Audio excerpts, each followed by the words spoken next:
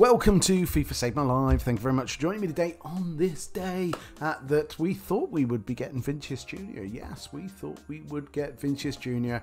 The Player of the Month. It looks like he's won it. It seems like he's won it. Everybody's saying that he's won it. And yeah, it hasn't been released. I was a bit shocked.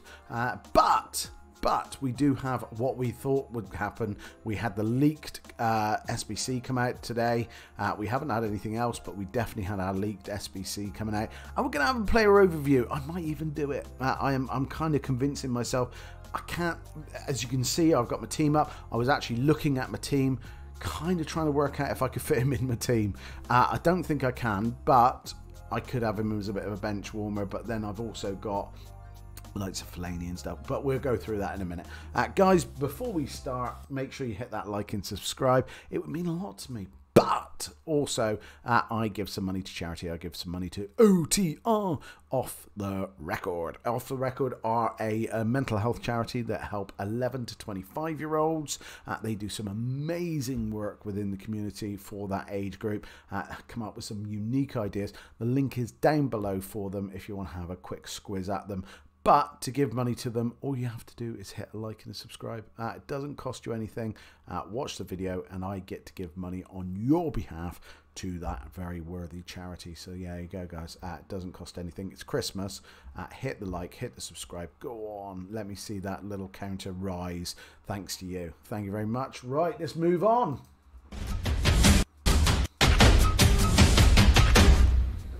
Right, so we're going to have a look at him. We're going to do a player overview. So the player overview is obviously Etienne Capoue. So yeah, there he is. He was leaked yesterday. We know it's coming out. I wish they would stop leaking it. I'm going to say this now.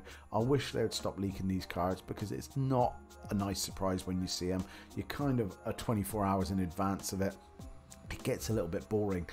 I would like it just to be a surprise. You can't help but see it because you're on Twitter, you're conversing with people, you're doing things, and it just comes up, so you can't kind of hide from it, can't not look at it. There's no spoilers alert or anything like that, but it just comes up. So yeah, it's a bit of a ball ache. Stop it. Right, let's have a look at how much he is. He's actually fairly cheap.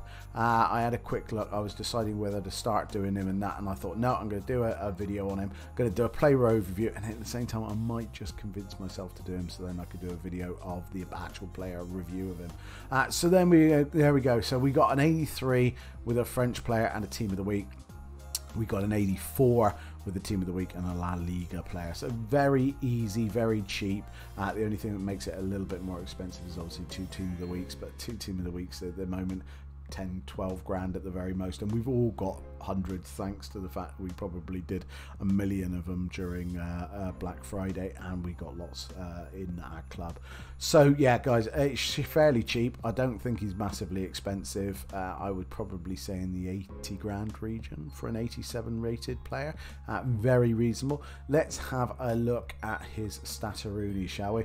Well, he's 6'3", so he's going to be nice and big, so you're going to have the old Vieira style on him. He is going to be nice and big. He's got medium, that's a bit of a negative on there, and also that 3-star as well. So we've got a big guy, 6'3", that's great. He's French as well, so you've got nice easy links. Who isn't French? If you've got yourself a Fekir, there you go. If you've got yourself a flashback Benzema, there you go. If you've got yourself, you know, your normals, your St. Maxes, your Dembélés, all these lot, there is a million French guys out there for you. So yeah, you can link them nice and easily, especially in midfield. You've obviously got your Kimbembes behind you and things like that. Nice and easy. The amount of times I'm actually seeing full French teams at the moment because EA have clearly this season, or in the last 2 seasons really, absolutely worship the French players, and quite rightly so. There are some amazing French players, you Ben Yedder and people like that, obviously clearly Mbappe, but yeah, they brought out some amazing French cards, and this could be another one of them. But we're saying medium, can live with it, but 3-star is a little bit. But he is 6'3", he is a midfield general, so he's going to be kind of your Hullet gang by the looks of it. So let's have a look. So let's have a look at the core the core stats: 76 pace, 81 shooting, 85 dribbling, 85 passing, 84 dribbling, 86 defending, and 85 physical. That is pretty much Hullet gang. He is a couple off being Hullet gang there, guys.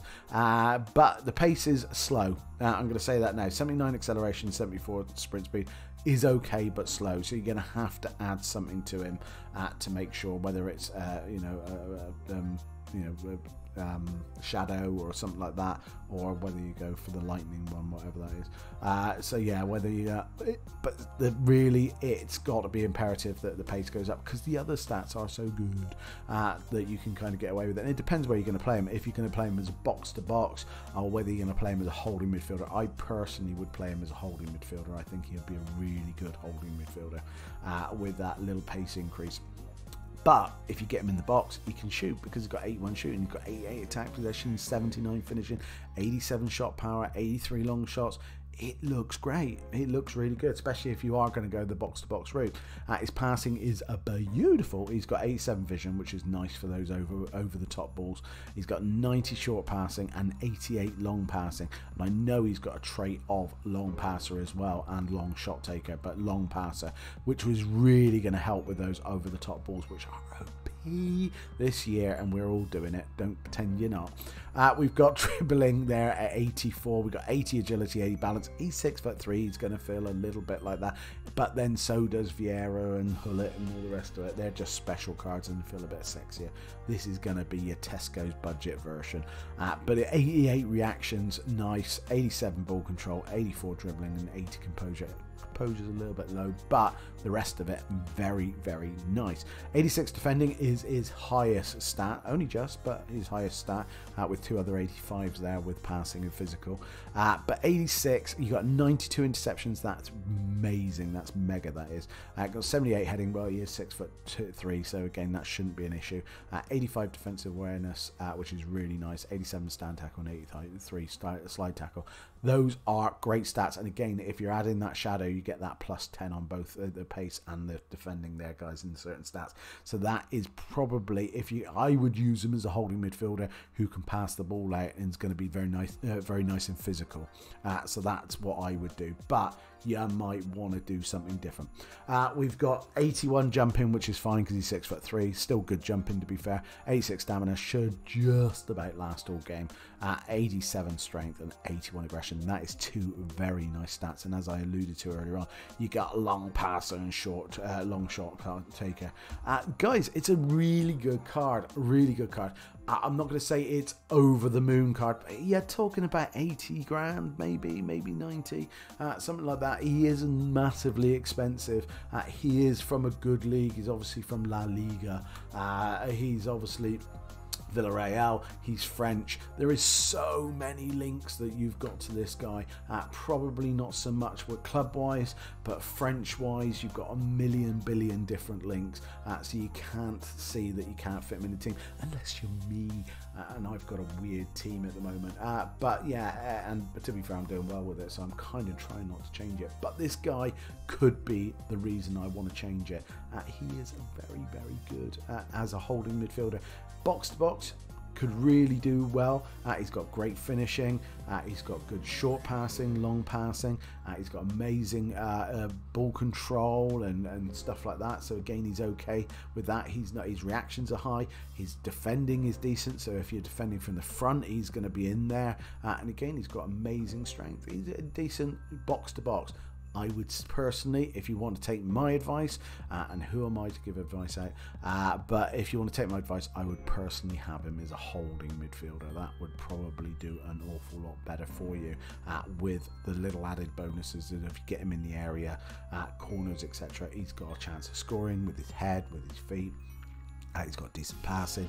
I really like the idea of having him as a holding midfielder. I'm kind of talking myself into it, aren't I? Right, there you go, guys. That is my player overview of this particular card. I think it's nice. I don't think it's super fantastic and everybody's going to go mental for it, but I think it's really nice, and it's a decent card, and it's someone we haven't really had before as well.